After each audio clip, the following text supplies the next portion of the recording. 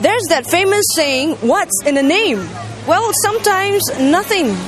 Well, today on Point Blank, we're going to talk about strange and wacky sounding brand names that apparently may not mean anything at all.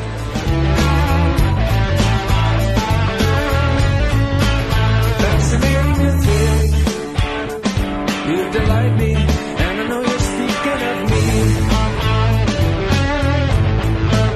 Fascinating thing, get beside me, I want you to love me.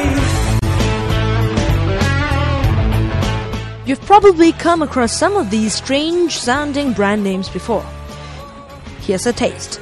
Wanko. No, it's not what you think. It's a Hong Kong label for women's clothes.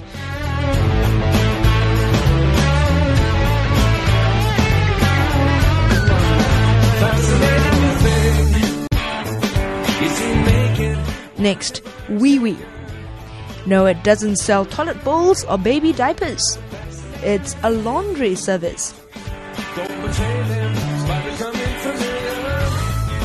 Brad Pitt.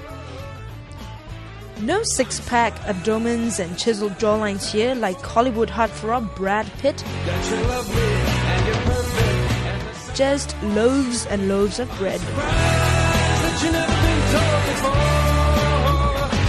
That you're priceless and you're precious, even when you are not good. And some simply drop the whole name deal entirely.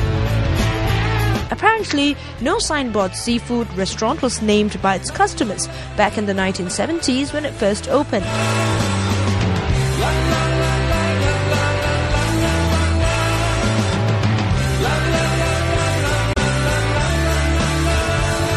Sometimes the name doesn't mean anything at all. Take a look at these.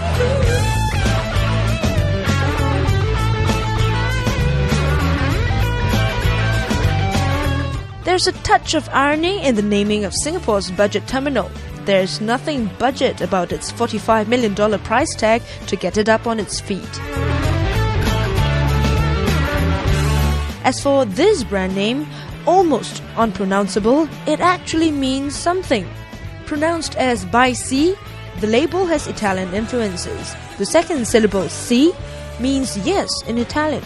It's supposed to portray a say yes attitude to customers. Attention grabbing or simply a turn off? You be the judge. Hop on to the next segment to catch the Razor TV Street quiz on funny brand names.